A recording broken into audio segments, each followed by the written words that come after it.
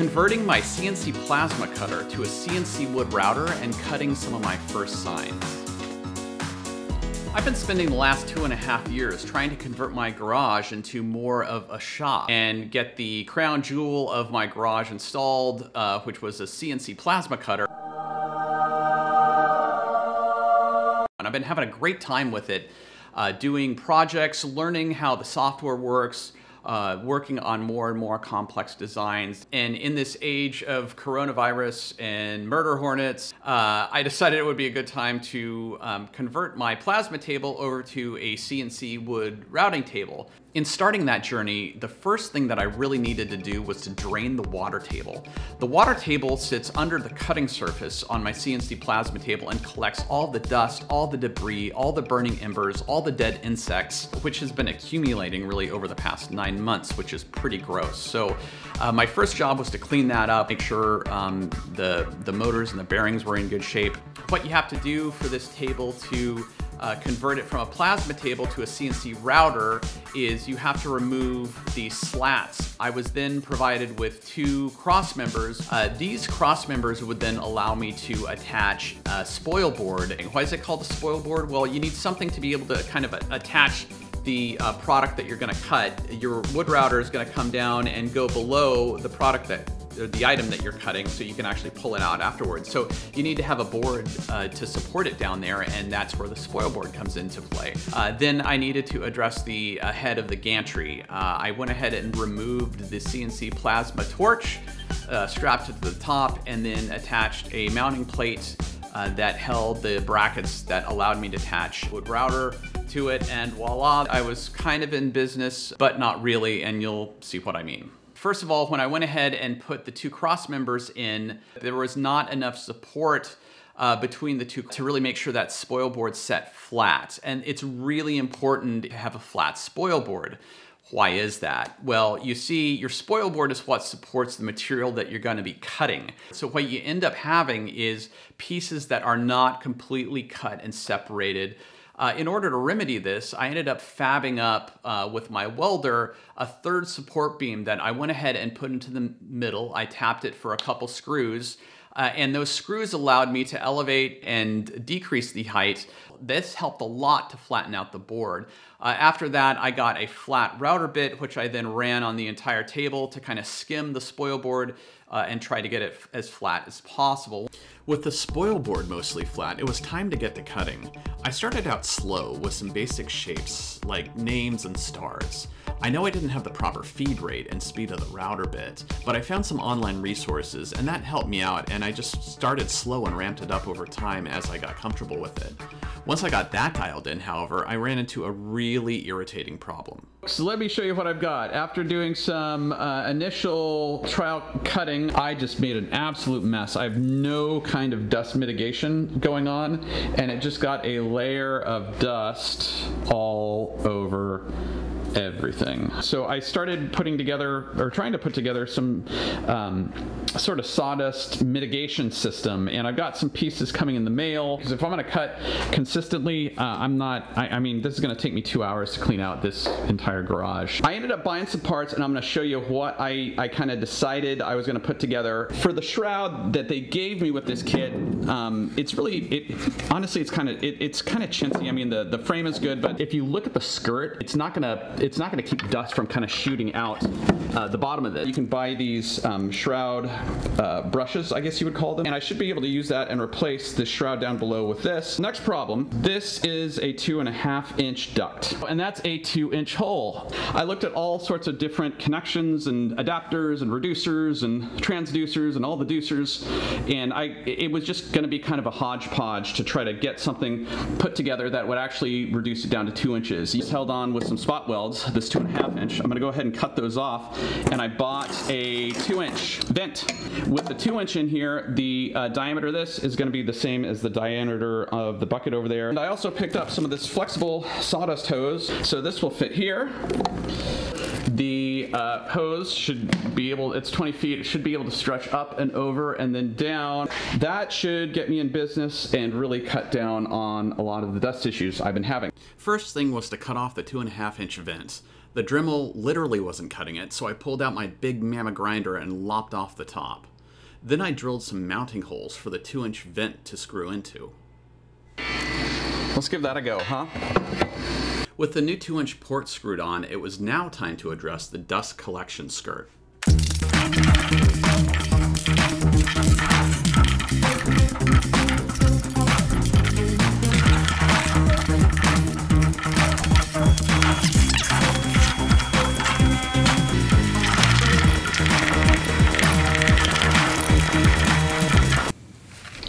All right, there she is. Not too shabby.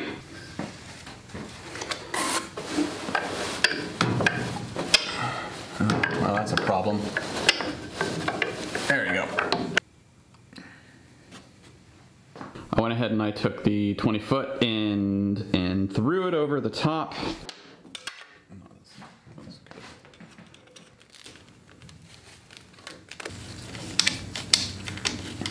I've gone ahead and loaded up a file that I'm going to cut. So I'm going to go ahead and fire this up. Whoop, got to turn this on.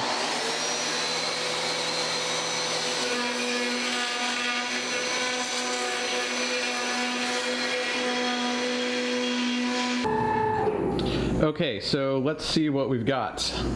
I would call this a partial success. When I would run this without the shroud, I'd have dust all over this machine. What this mostly did is it seemed to pick up a lot of the fine particulates that would get sprayed everywhere. But overall, I'm happy with kind of how this worked, and I've got very minimal cleanup compared to what I had before. Now, I posted some of my initial test cuts to Instagram, and I was contacted by a friend of mine who coaches golf at the local high school. He asked me if I could make him 20 plaques to give to his students at the end of the year. I was excited for this new challenge, so I took on the project. The first thing to do was to get his artwork into Adobe Illustrator and convert it into a black and white image. I then began the process of cleaning it up and making adjustments that would make it easier to machine. This was going to be a multi-layer sign in order to give it a 3D effect, so I needed to create a backing that all the elements would be glued to. I did this by creating an oval the same size as the original artwork and combining it with the golf club surround. This created my base that I could then glue everything to once it was painted. I then began nesting the parts together. Nesting is a process of laying multiple parts out in a pattern that allows you to maximize the amount of substrate that you're cutting out of. After that was finished, I ran the artwork through a couple more pieces of software that prepared it for the CNC routing process, and then I was good to go.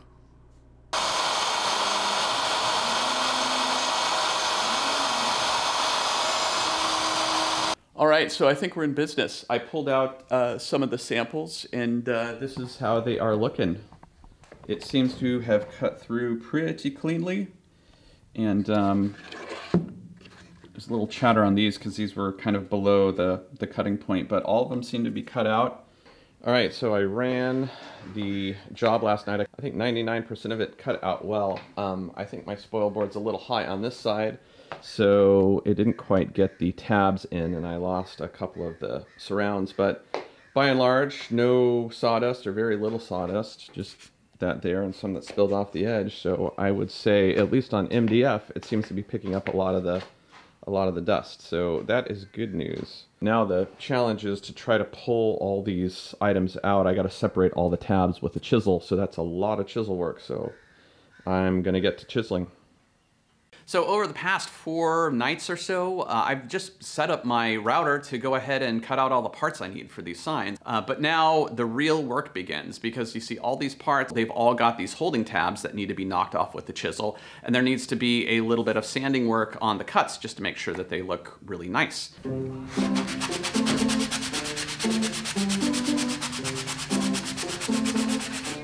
It's this.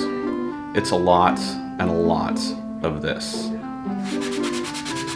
Now, as part of the process in getting ready to put this together, I decided to kind of put together a prototype, and I'm pretty happy at kind of how it turned out. A little bit of finessing that I need to do and kind of tweaking to get the parts to fit in here, but if you start doing the math, 15 pieces times 20 signs, that's a lot of hand assembly that's required. So one of the things I'm going to need to do is try to figure out if I can make a template, at least to get some of the letters better aligned to speed up this process. First things first though, I had a lot of painting to do.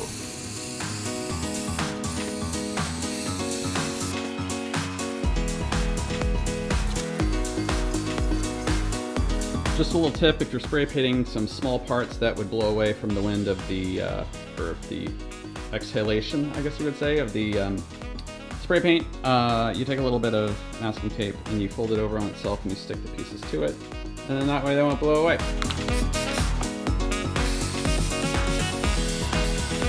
Now it was time to make a template that would help speed up the assembly process. I decided to focus on the letters as I thought they'd be the hardest to align. I needed a template that would allow me to accurately place the letters on the sign base, but not bind either, so that I could easily remove it after the letters were glued down. I did this through using the shape builder tool in Illustrator and some trimming to remove the tops of the letters, which gave me something that I thought would work pretty well, so I cut it out. So I created this template. As you can see, kind of the bottom of it, this would fit perfectly, this would allow the letters, rather, to fit perfectly into the bottom of this sign. So essentially I just line this up on each sign and I'm able to place the letters in there. The one problem that I ran into when I made this template, however, as you'll see here in a minute, is that the letters do not fit snugly because of the rounded corners of the template. And so what I had to do is create another one, which you can see here, and I did little cutaways in the corners, or little divots rather, so that the letters can actually fit snugly against the bottom of the template, and then they will not be out of alignment. So next step is kind of doing that process and starting to glue some of the letters up. Okay, so now here I am at final assembly, and I can show you kind of how I'm putting these together. I've got the letters and the black surrounds. The first thing I need to do is kind of go ahead and drop the glue. I do that first, and then I grab my letter template. Then I'm going to use a couple of clamps to go ahead and drop those on the ground with the glue. And then I get the other one and I drop it too, just to make sure. Then I'm going to clip it on in place. Not with a lot of tension, but just a little bit. Then I'm going to go ahead and start placing letters.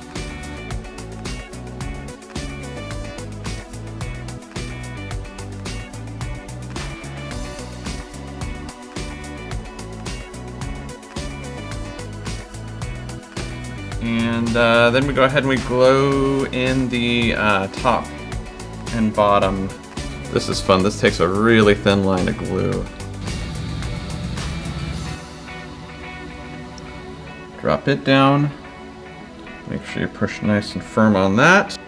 And then we do the bottom piece. It's got a little bit more meat to kind of adhere the glue to. And then we just line this up, and then that's really step one. The next step is to really drop in the red in there, but I'm going to do that afterwards. I'm going to let this all dry up, but that's pretty much it. With this project, I just found it easier to glue all the black pieces down first, let them dry, and then come in afterwards and apply the red G pieces. That way I didn't run the risk of nudging some of the newly glued down black pieces and getting them out of position. Ha! So, I did it. I'm finished. I got the job done. I got all 20 of the plaques painted and got a picture hanger on the back, and I'm ready to go ahead and pack them up for delivery. So I wanted to give you kind of some takeaways if you're working on your first CNC wood project on just what I experienced, some of the pitfalls and some of the timing. So about 5 to 10% of it was actually working with the graphics and kind of adjusting that so it could be cut out on a CNC machine. 20% of that was actually cutting out the parts that went into the plaques. Now, this was a little fuzzy because you can set up the machine to go ahead and run and cut, and you just need to check on it every so often. You can do other projects around your garage, you can go inside for a few minutes. You just want to be kind of careful to make sure that a router tip doesn't break or it gets stuck and starts setting things on fire. In terms of the most amount of time, and what was the most surprising to me was actually the sanding and the finishing, cutting off the tabs, the holding tabs, and just sanding the edges and getting rid of some of the fuzz on the edges so that the paint laid down really well on the different pieces. I had no idea the amount of handwork that was going to go into the amount of work by hand that you needed to do on these parts to actually get them to accept the paint well and just make sure they look really, really nice at the end of the day. Also, when you're knocking off the tabs, having tabs that are about the right size for your chisel or whatever multi-tool you're going to be using to cutting them out. I know it sounds like a little thing, like having to move the chisel twice, but when you're doing that hundreds of times, the time actually adds up really quick, and that's something that surprised me on this job. The other thing is having the right sanding tools, and I'll show you just what I mean. I would highly recommend getting a sanding block. Even though these cost a couple dollars, the amount of time it'll save you from having to change the paper out on these is huge, especially if you're going to do a ton of sanding. You don't think about that until about halfway through the project. Just invest in the right tools and it'll save you a ton of time. Then we move on. Once you got everything sanded, comes the painting. And that took about 20% of the time to do the painting. And painting was like machining a little bit. You don't have to sit there the entire time. You spray a coat on, you can go and do something else. And then last but not least is final assembly. So final assembly, I would say, gluing all the pieces on took about 10% of the time of the entire project. Now I want to kind of move on to things that I learned or little tips that might help you if you're doing your first CNC project. Number one is that it's actually, hold on, I want to redo the numbering. 1 means 2 and 2 means 3. Okay, so the first important part of doing your own CNC project, I think, is take the time to prep and machine as much of the project as you can. That could be pre-drilling holes on the table, programming that into your table to do that for you. I thought I was wasting a ton of time making a fixture that I could use to kind of put the letters onto the sign, but I realized that each unit of time that I spent doing that fixture saved me about 2 to 3 when I actually came to gluing up the project. Number 2, make about 10% more of the parts than you need for the project. Maybe a tab was placed incorrectly, and you have a part that has a nick in it. If you make about 10% over the amount of parts that you need, it gives you a few extra that you can kind of pull from. Additionally, it allows you to do some experimentation when it comes to doing your painting. I'd done a fair amount of spray painting before and had a good idea about how the paint was going to lay down, but I didn't know entirely, and having a few extra pieces allowed me to do some experimentation to get the best results. Number 3, don't be in a rush. I'm lucky because we're in the midst of COVID. It's August, and my client for these really doesn't need them until December when sports kind of start up again, so that gave me some flexibility and gave me some timing and didn't make me feel rushed. The last thing you want to do is to be pulling items off of paint, applying glue to it, and then pressing it down to only find that you've put fingerprints in the finish because the spray paint isn't fully cured.